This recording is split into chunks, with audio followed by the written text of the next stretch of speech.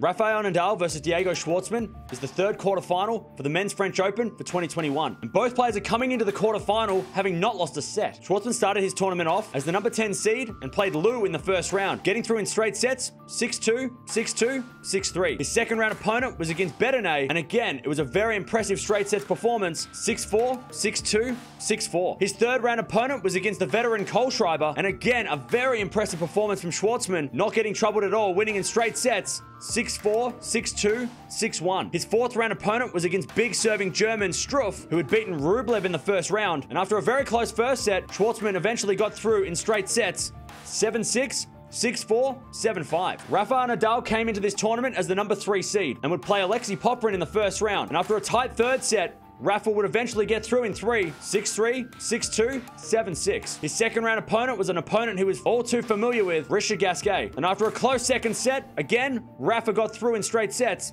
6-love, 7-5, 6-2. His third round opponent was against fellow lefty Cam Norrie, and this was a clinic from Nadal, winning in straight sets, 6-3, 6-3, 6-3. His fourth round opponent was the much-hyped 18th seed Jannik Sinner, and these two had met last year at the French Open with a close first set, and this match would be no different, with Sinner putting up a fight in the first set, but then Rafa taking over, getting through in straight, 7-5, 6-3, 6-love. These two have played 11 times before, with Rafa leading the head-to-head 10-1, including the French Open semi-finals from last year, and Rafa also leads their clay court matches 5-1, with Schwartzman getting that one win last year before the French Open. If Schwartzman's going to win, he's going to have to be aggressive. I know it's not in his game, he's usually a defender, but he's going to have to be aggressive and try and put Rafa off, use the faster pace for the courts this year to his advantage. If Rafa's going to win, he's going to have to move Schwartzman side to side. He knows how to beat Schwartzman, he's done it 10 times out of 11, and he's done it recently at the French Open last year, so he knows how to beat Schwartzman, but the first set will be crucial for both players. I think Rafa's going to win this one in 4 sets. I'm going to give Schwartzman a set because he's had such a great tournament and nobody's been talking about him. But let me know down in the comments below,